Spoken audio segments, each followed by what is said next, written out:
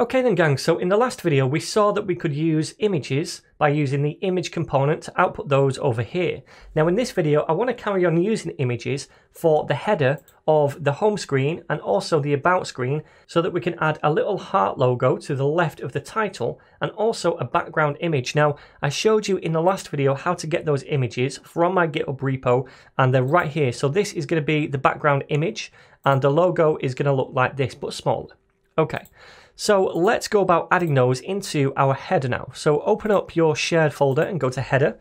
And then the first thing we want to do is import the image tag up here because we're going to use an image next to this title.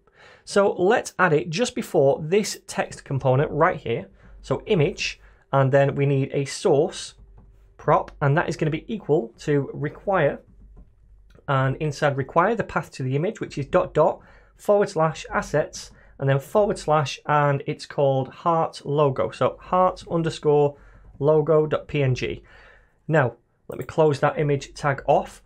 At the minute this is not going to look great and we'll see this. Yep, it looks huge and it's pushing down game zone all the way down here. So not looking amazing at the minute. Let's just add some styles to this to make it look a bit better. So the style prop is going to equal styles dot and we'll call it header image. Okay, so let's go and add those styles down here. So we need a header image, and then inside that all I really want to do is change the size of it and also give it some margin to bring it away from the actual title. So let's just do the size first of all. Width 26 and height is going to be 26. So hopefully that should be a lot smaller now, but there are still going to be a couple of problems. So first of all, it's sitting above the title. And remember, that's because the default direction of flex inside of view is a column. Now we want to change the direction of the flex of this view to be row, so these two sit next to each other. So let me give this a style prop as well and set that equal to styles and then header title. So let's now go and do header title down here like so and set that equal to an object, do our comma after the object, and then all I'm going to do is say flex direction and set that to row instead so they sit next to each other. Okay, not hyphened, flex direction, camel case.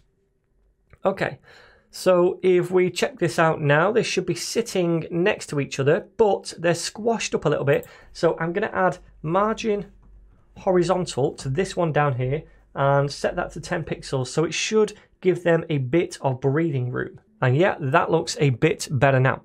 Okay, so we've done that.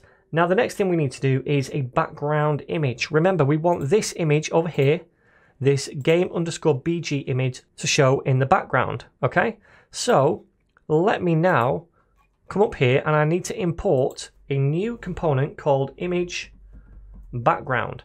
Now the image background component surrounds or wraps whatever it wants inside it, and in this case it's going to be all this stuff right here, and it applies a background image to all of that stuff. Okay, so all we need to do is replace this view with the image background.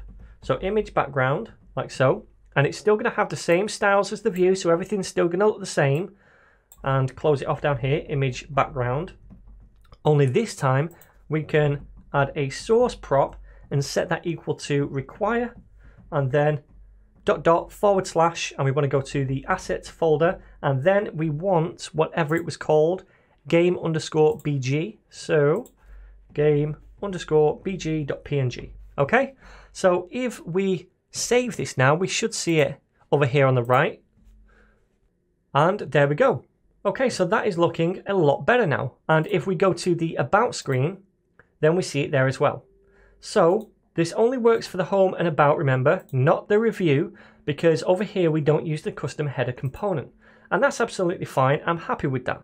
That is starting to look a lot better.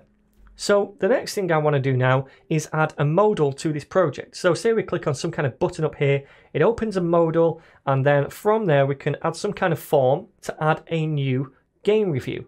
So we're going to look at that in the next video.